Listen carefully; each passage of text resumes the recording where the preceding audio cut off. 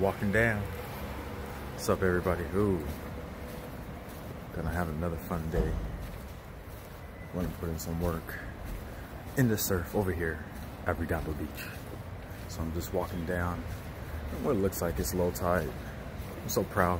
The missus, the wifey, she can tell it's low tide and high tide now.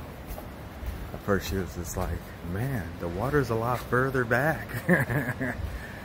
She was like getting the understanding, but now she gets it. She over here checking the surf before I even get down here. But man, it's like 8 o'clock right now. The surf is up though. The surf is up, guys. See all this going down over here. And that can be beautiful and a bad thing. The beautiful thing is, there's a lot of surf perch that come in the area and ride the surf in. To get the sand crabs and the bait fish that get beaten up by the waves. The bad thing about it is, there is nothing but surfers over here. So we just gotta make something work. Alright, worst case, we're gonna be on the jetty, rock fishing.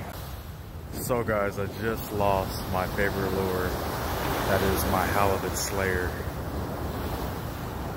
And it wasn't even due to a fish or even getting caught on seaweed. I lost it by casting it out. Oh well. Honestly, I don't know how it happened. My reel, it didn't lock up or anything like that. It just popped off. It just snapped. And I just see it just soaring. It was going a lot further than it normally would. And I was like, man. So, RIP to my lucky craft. Flash minnow, 110. I guess I gotta go spend another 12 to 18 bucks for one. Now I'm gonna throw on another one. Wish me luck. So now I'm about to try Lucky Craft 110 Flash Minnow SP smelt version. So I just lost my all white. Now I'm gonna go for this one right here. Hopefully I can catch something on this one. I had no luck so far with catching anything on this one, so especially in this area. I guess the fish, they like, you know, different fish, but let's see if we can catch something. So guys, I just put up the Carolina rig, search for some sand crabs. I got some really small sand crabs over here. Down on the other side of the beach, we live way down there. Hopefully that's a little jetty right there, a little dark line. That's where the bigger sand crabs are at. So I'm struggling over here, but worst case, I'm gonna use Berkeley Gold sandworms, the red ones.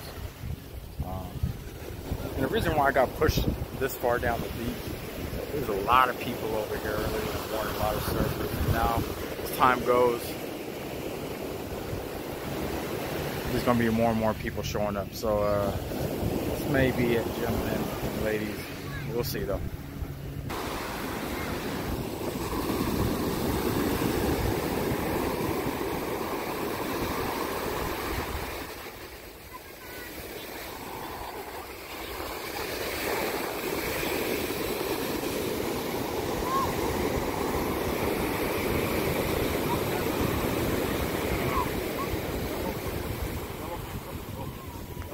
This one's bigger.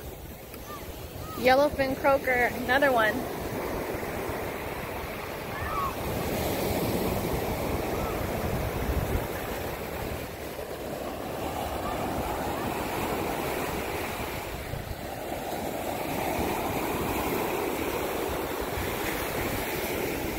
A little girl on the beach caught some sand crabs. Such a sweetheart. She came over here. It's like, excuse me, sir. Teacher said that you were going fishing, so we were looking for sand crabs for you. And she showed me that they got sand crabs. They actually got pretty good sized sand crabs. And then she was like, you can have the bucket. I'm gonna try to get the sand crabs out of here. Then I can get the bucket. Just caught my third yellowfin croaker from shore. So we got this one right here. I don't know if you guys can see it. And we got these two right here. So I'm about to take this bad boy off. I think there's a school running around because as soon as I drop it in, they're like hitting it instantly. So yeah, I'm gonna go for one more and then I'm gonna just throw the rest back.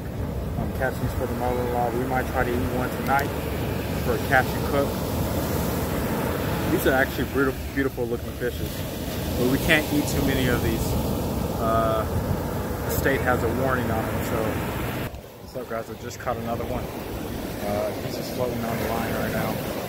So I'm gonna let you guys see what I'm reeling in.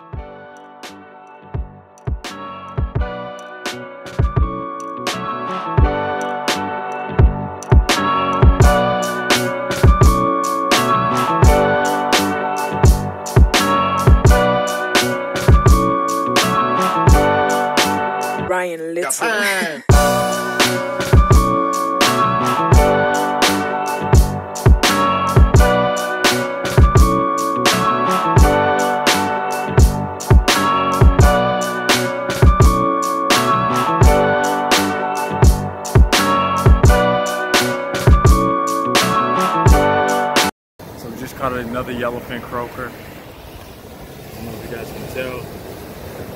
It's a small guy, very small guy, flopping around angry. These fish are actually kind of fun to catch, man. They put a little fight. I mean, my rod isn't like light; it's like a medium heavy. But sorry, my rod is light. It's not light. It's like a medium heavy. But when these guys are hungry, man, they hit. And from catching this to a corvina, these things actually put up a little bit more fight than a corvina. You know, everybody, they have a different perspective with these fish, but I'm gonna let this guy go. He's a little small. Enjoy your life fish. As soon as I get the hook out, this one's gonna be a catch and release. So get this hook out. And one thing is that I actually hooked this one with a double sand crab. One was a hard shell and the other one was a soft shell. It's like I just toss it out there and like literally a couple of seconds later these fish are coming and gobbling everything up. So, and that's how I caught this one. So I don't know if I'm hitting the right honey hole or whatever, but this is actually one of my best fishing days so far in like 2 years. And I hate to say that it's my fishing pole, but my fishing pole actually plays a big part because it's a lot more sensitive than my other rod. But yeah, so I'm just happy for today. Today's a good day. So guys, I'm gonna release this guy.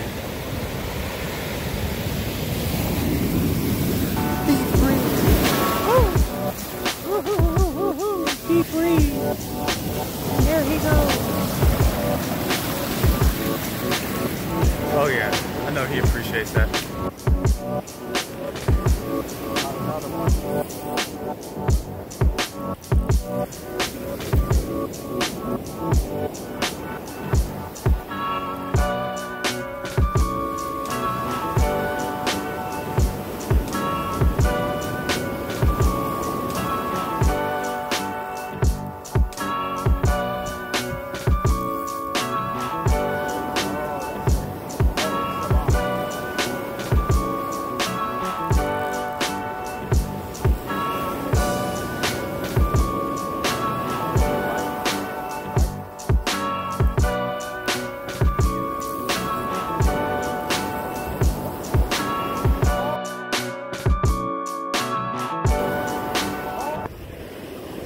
Just fell off.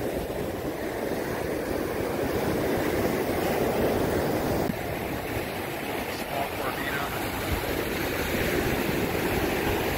Little guy. Picked him up. He had a little hit to him, but added weight where I thought it was a bigger fish, but I caught seaweed with him, so just gonna let this little guy go. If we have sharks out here, definitely. I probably like